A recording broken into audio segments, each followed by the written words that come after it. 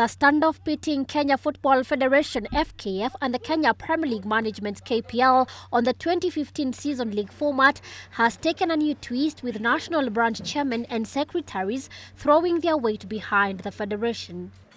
The resolutions as adopted in the annual general meeting is irreversible, binding to all members, and has the full backing of the Football Kenya Federation Constitution.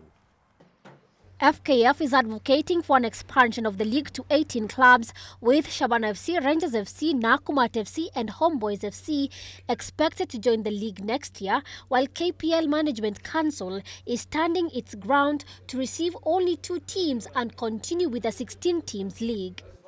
In unison, the chairman present resolved on a competitive bidding by other companies to replace KPL management should they remain hell-bent on the new changes.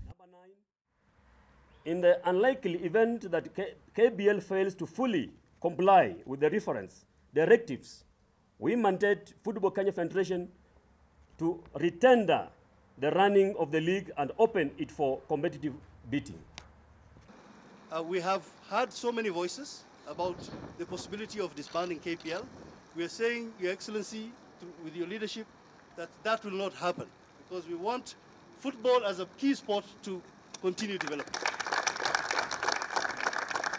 And we are telling the key players, led by FKF and others, to sort their house out and sit down and make sure that the sport is not damaged in any way.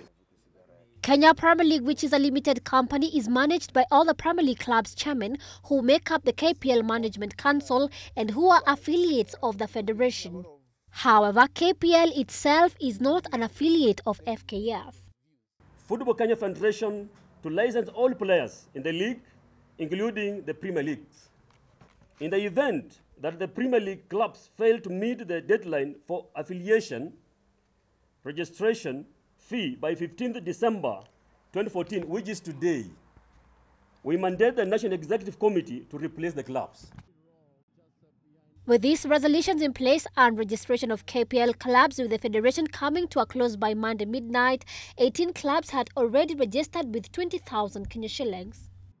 During a recent visit to State House by the 2014 Tusker Premier League champions Gor Mahia and the GoTV champions Sofapaka, the President Uhuru Kenyatta voiced his concerns over the on and off wrangles that have been weakening the sport in the country, sentiments that were backed by the Sports Cabinet Secretary Hassan Wario. You've been charged with the management of this sport for the benefit and on behalf of the people of this republic.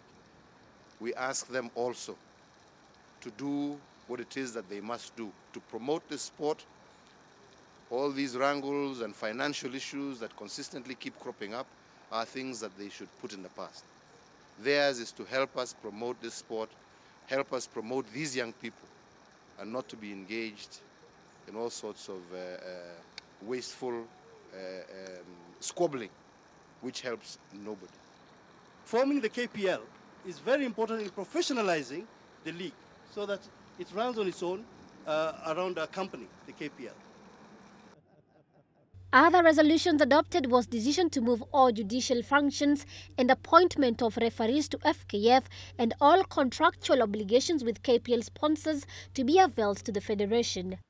After the league format saga settles, the federation will embark on carrying out a forensic audit of KPL accounts of the year 2011, 2012 and 2013. All this unfolds before the highly anticipated FIFA delegation visit to resolve the league format standoff on the 19th of this month. Florence Ndongo, GBS News.